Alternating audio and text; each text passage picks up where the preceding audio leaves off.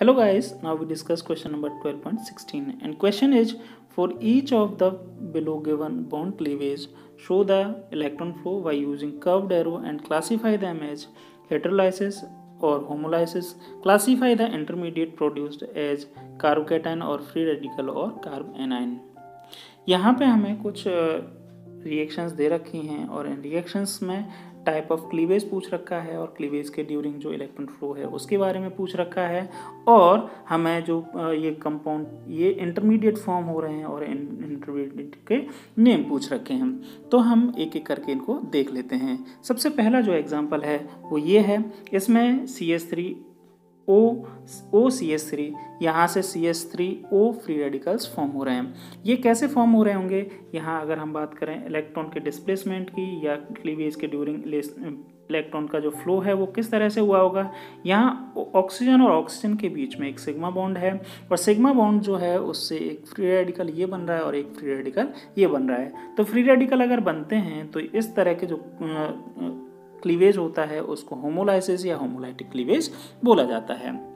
Next हम बात करते हैं यहाँ सेकंड वाले एग्जांपल की। सेकंड वाला एग्जांपल यहाँ पे CH3OCO-CH3 यानी ये एसीटोन है और इसकी रिएक्शन अगर हम बेसिक मीडियम में यानी OH- से कराते हैं तो यहाँ एक ये carb anion negatively charge species बनती है। तो इसमें इलेक्ट्रॉन का फ्लो किस तरह से होगा इसको हम देख लेते हैं। ये वाला जो CH3 है इसको मैं इस तरह से लिख सकता हूँ CH2H और CH2H जो है क्योंकि यहाँ पे प्रोडक्ट में दिखा रखा है कि यहाँ पे एक नेगेटिवली चार्ज स्पीसीज बन रहा है तो ये वाले जो कार्बन और हाइड्रोजन के बीच में सिग्मा बॉन्डेड इलेक्ट्रॉन्स हैं ये कम्प्लीटली कार्बन की तरफ शिफ्ट हो जाएंगे। इसीलिए कार्बन के ऊपर एक लोन पेयर यानी नेगेटिव चार्ज आ जाएगा और हाइड्रोजन जो है H+ के फॉर्म में अलग हो जाएगा जो OH- के साथ कंबाइन होकर वाटर फॉर्म कर देगा। ये H+ और ये OH- आपस में वाटर फॉर्म कर देंगे और ये स्पीसीज बन जाएगी। क्योंकि ये नेगेटिवली चार्ज स्पीसीज है इसलिए इसको कार्ब एनायन बोलेंगे। और इस तरह का जो क्लीवेज होता है जहाँ पे इक्वली डिस्ट्रीब्यूशन नहीं होता है इलेक्ट्रॉन्स का, जो सिग्मा बॉन्डेड इलेक्ट्रॉन्स हैं उनका इक्वली डिस्ट्रीब्यूशन नहीं होता है, उस तरह के क्लीवेज को हम हेटेरोलाइसिस या हेटेरोलाइटिक क्लीवेज बोलते हैं। नेक्स्ट एग्जांपल हम देखते हैं। सी एग्जांपल जो है उसमें ये वाला एग्जांपल हमें दिया हुआ है और इसमें हमें बता रखा है ये पॉजिटिवली चार्ज स्पीसीज फॉर्म हो रही है और पॉजिटिव चार्ज स्पीसीज जो होती है उसको कार्ब कैटायन बोलते हैं। तो हम एक बात ध्यान रखें कि जब भी हमें पॉजिटिव या नेगेटिवली चार्ज स्पीसीज यानी कार्बोनाइन और कार्ब कैटायन अगर फॉर्म होते हैं तो वो क्लीवेज जो होता है वो हेटेरोलाइसिस या हेटेरोलाइटिक क्लीवेज होता है।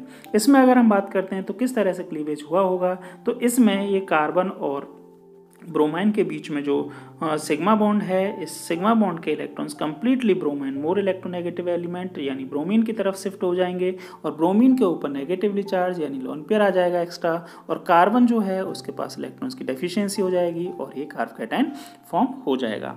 तो इस तरह के क्लीवेज को हम हेटेरोलाइसिस या हेटेरोलाइटिक क्लीवेज और इस कंपाउंड को या इस इंटरमीडिएट को हम कार्ब कैटायन और फ्लो जो है वो इस तरह से हम शो कर सकते हैं। नेक्स्ट जो एग्जांपल है उसको भी देख लेते हैं। इसमें बेंजीन है और बेंजीन के ऊपर E+ मतलब इलेक्ट्रोफाइल का अटैक होता है और ये वाला इंटरमीडिएट फॉर्म होता है। ये इंटरमीडिएट फॉर्म होने के लिए क्या होगा, ये जो पाई इलेक्ट्रॉन्स हैं जो मैंने यहाँ दिखा रखे हैं ये पाई इलेक्ट्रॉन्स कंप्लीटली इधर की तरफ शिफ्ट हो जाएंगे। दोनों तरफ शिफ्ट हो सकते हैं, नीचे भी हो सकते हैं और यहाँ इधर भी हो सकते हैं और इधर भी हो सकते हैं। क्योंकि जो इंटरमीडिएट फॉर्म हो रहा है वो इस वाले कार्बन के ऊपर अटैच हो रहा है, इसका मतलब इलेक्ट्रोफाइल का अटैचमेंट इस कार्बन से हो रहा है। इसका मतलब सिंपल सा है कि इस कार्बन के ऊपर इलेक्ट्रॉन्स की डेंसिटी ज़्यादा होनी चाहिए, तो जो पाई इलेक्ट्रॉन्स हैं वो इस कार्बन की तरफ शिफ्ट हो जाएंगे और नेगेटिवली चार्ज पार्टिकल फॉर्म करेंगे और वहीं उसी टाइम पे ये इलेक्ट्रोफाइल जो है वो इस कार्बन के ऊपर अटैक करेगा और ये कंपाउंड फॉर्म हो जाएगा। यहाँ इस वाले कार्बन के ऊपर इलेक्ट्रॉन की डेफिशिएंसी हो जाएगी और कैटायन फॉर्म होगा। तो अगर इस स्पीसीज की बात करें तो पॉजिटिव चार्ज स्पीसीज या इंटरमीडिएट फॉर्म हो रहा है, इसीलिए इसको कार्ब कैटायन बोलेंगे और इस तरह का जो क्लीवेज होता है इसको हेटेरोलाइसिस या हेटेरोलाइटिक क्लीवेज बोलते हैं।